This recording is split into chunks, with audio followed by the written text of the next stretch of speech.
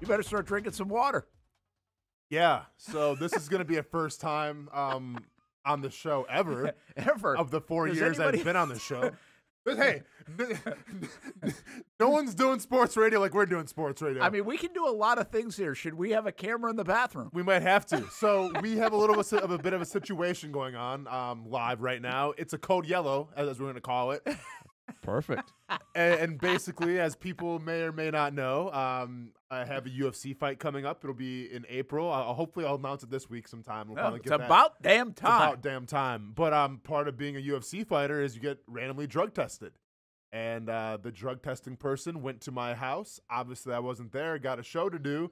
Saw that he called me, so I called him during the break.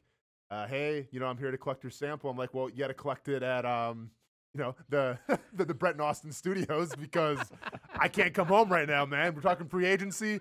Numbers are good. Can't leave what I'm doing. So he's going to be coming here, and he's going to be sitting his butt in the corner, and then when I have to go, I'll go. So you have what's he got, like an hour once they. So the way that it works is when they go to your house, and if you're not there, right, they call you. You have 1 hour to respond. If you don't respond, that's a failed test. Really? So thankfully, even though the ringer's off, I saw that somebody called them back right away. So yeah, so basically we have like an hour and a half to get this whole thing done. I went to the bathroom like 10 minutes ago. Not off to a good start, but I have plenty of water here, Brent, and hopefully in the next 20 minutes I should be good to go again. That can be a tough spot for men now. Peeing on demand is a tricky thing. Yeah. But I mean, hey, if he wants to come on the show, let's get him on the show as well. And just because you know what I want to ask him? What made you want to do, this profession? Yeah. I think everyone's dying to know. Yeah. Yeah. Did you fall into this? Yeah. I mean, as a kid, was it just an ambition? Are you getting paid well? Yeah, we'll see. So what happens if you don't answer and you don't have like Ring doorbell or whatever you got and you don't see it and you're out at work you legitimately are, and you get a failed test. So what does that mean? So yeah, if I don't respond in an hour, that's a failed test. You essentially get 3 failed tests per year. I don't want to say failed test. It was a missed test. Right? A failed test would be, obviously if I was taking steroids or some kind of street drugs, I popped for that, then that's a failed test. This is considered a missed test. But if you have you get 3 strikes in 1 year for missed tests. You get 3 strikes, then you're sitting like. Okay. So, yeah. We're sure Cushman was not your burner account, right?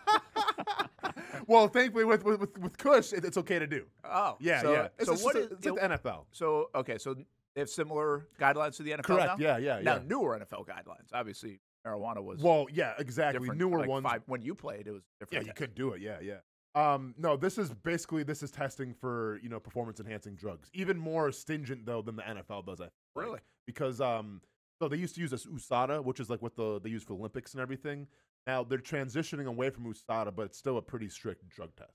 Which is that appreciated in the circles? Well, yeah. I mean, if I'm going to fight somebody, I want to make sure like they don't have a, competitive advantage in terms of something in the body that's going to make them stronger or give them better cardio. Did you take a lot of? Was it frequent in the NFL drug testing for you? Not really. It's very random. I know. It's if you have a good game, like the good games that I've had. Oh, what's this? Some guys you sacked Drew Brees. Yeah, exactly. Who cares what he said to you? Step into my office here. Let's see a sample. That is true though. Like that's when we hear about it though. Yeah. I think that's why it's a little skewed. It's like guy kicks a 58-yard field goal, kicker gets a drug test after the game. Yeah. I mean, they actually have them waiting for you. It's got to be predetermined a bit, right? Because they have them waiting for you. Like there's a sign in the locker when you get back. Correct. When the clock strikes 0. Correct. Yeah. Random my butt. Yeah.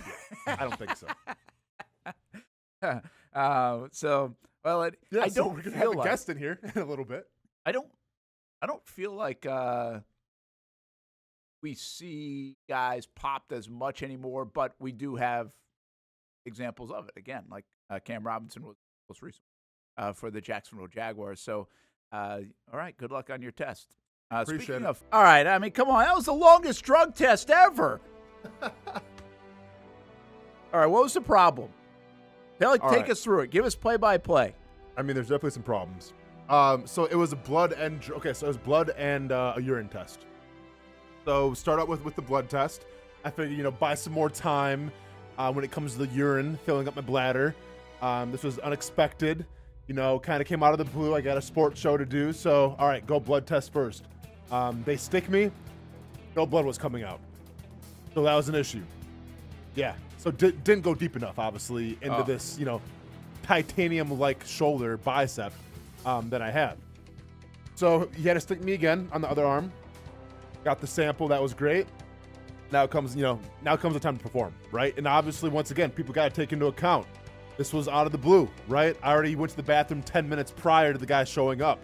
So I was definitely behind the 8 ball a little bit. But thankfully, there's a fan in there. I ran the sink a little bit for some extra ambiance. You know? And does the sink test work? And it works, man. So he said, "Are you ready?" I go, "I think so." And it was my time to shine. I'm happy to report. Filled the cup and then some. Had to set the cup down, finish my business. But overall, great, man. I mean, you know, they say the gravity of it was good because they tested gravity, right? They test the gravity. The gravity was good. It wasn't too dilated or like, you know, like clear, because sometimes when it's clear, that can mask a sample and you have to redo it again. Yeah. So thankfully, I kind of had that nice. I don't want to say it was like a lemon, but you know, like a nice. Like a nice lemon shake, you know, like if you go to I don't know, like a shake. Are we talking Crystal Light or Mountain Dew? No, I'm talking like the color of it. You know, like when you mix with ice cream. Yeah, it wasn't Crystal Light. That's not neon. Austin, what the heck is a lemon shake? Did you buy like a lemon shake, like a lemon ice cream? Mix it up a little bit, little white, little yellow. Yeah. That's what it was. Yeah, and a nice yellow eggshell color. I was hey, I was proud of that color, all right? 'Cause I was one and done, so I had to do that.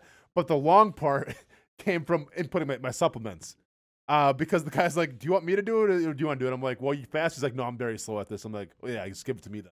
So then I took over the iPad, and I had to put supplements in that I take that the UFC sends me. Well, spoiler alert, 12 supplements I had to put in. So that took a little bit of time. So what's the time on that? It's like, that's what I told to Hamby. I said, we gave you 15 minutes at 10:54. Oh, that was dumb. Yeah, and I was like, over. He said under. He gave you like 2 minutes in the early going. No, I mean, if it was up to me just to pee, then yeah, I mean, I was ready to roll. You know, like I said, the faucet was running. The fan was going. I was ready for that. It's just, it's the signatures and all this other stuff. Yeah. Well, I was saying just spelling the supplement words might be tough. And translation. With all due apologies to some of our great news folks here at Action News Jack. Someone was trying to open the door like 10 times. It was locked. So not sure if that was somebody from the noon cast that really had to go. But sorry, man, you weren't getting in. Yeah, you owned that bathroom. Oh, that was my bathroom. Yeah. Yeah. I had a job to do. Now, does he have to be in there with you? Oh, yeah.